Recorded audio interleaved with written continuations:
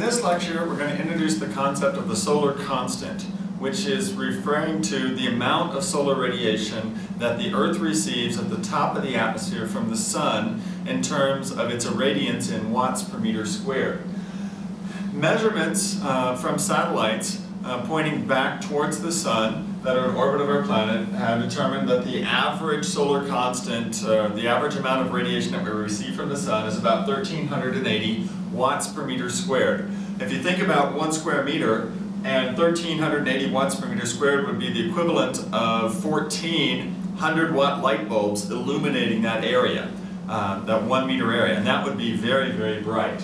And that's referred to at the top of the atmosphere, TOA. We'll use the abbreviation TOA a lot in atmospheric radiation.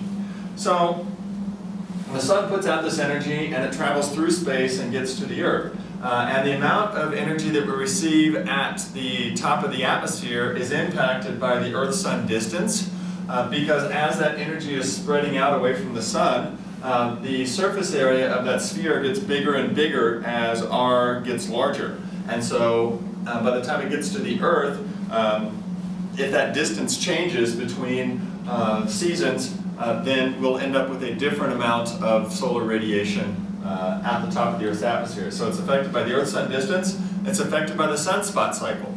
We know that the solar output changes by about 0.1% over the lifetime of the sunspot cycle.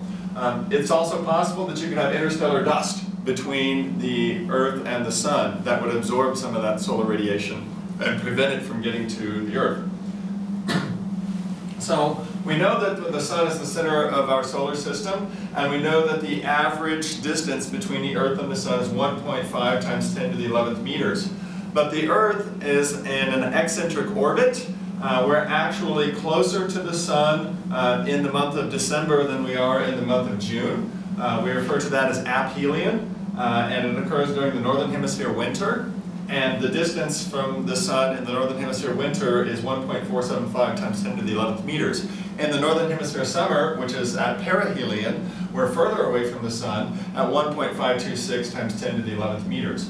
And what we want to figure out is how this eccentricity of the Earth's orbit affects the amount of solar radiation that's received at the top of the Earth's atmosphere.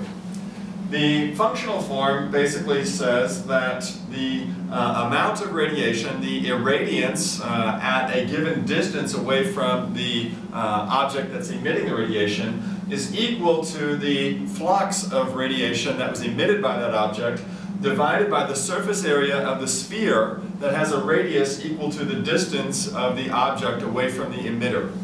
So F is equal to E over 4 pi r squared. If we translate this into the Earth-Sun system to calculate the flux of the Sun, we'll solve for E of the Sun. E of Sun is equal to 4 pi r squared, where r is the mean Earth-Sun distance, times the measured flux at the top of the Earth's atmosphere, which in this case is our solar constant, S. So if we want to solve for the flux of the Sun, you'll get 4 pi times the mean Earth-Sun distance squared times the measured solar constant at the top of the Earth's atmosphere, and that gives a flux of the Sun of 3.9 times 10 to the 26th watts, a really large number. But what we really want to know is how that flux, how that irradiance at the top of the Earth's atmosphere is different between aphelion and perihelion.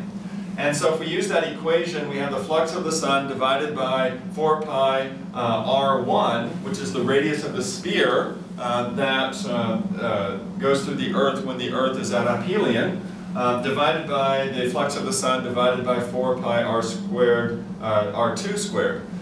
So the flux of the Sun cancels out. We didn't actually have to do this calculation, but it was instructive nonetheless. The 4 pi's cancel, and you'll end up with the ratio of the irradiance at aphelion to perihelion is equal to r2 squared over r1 squared. Plugging in those numbers, we'll end up with a ratio of 1.07. And what that means is that when the Earth is closer to the Sun during the Northern Hemisphere winter, it actually is receiving 7% more solar radiation than when it's at perihelion, when we're at the northern hemisphere summer, when we're further away from the sun. And clearly that's in the opposite direction of our seasons, and this is not an explanation for the seasons that we observe on our planet.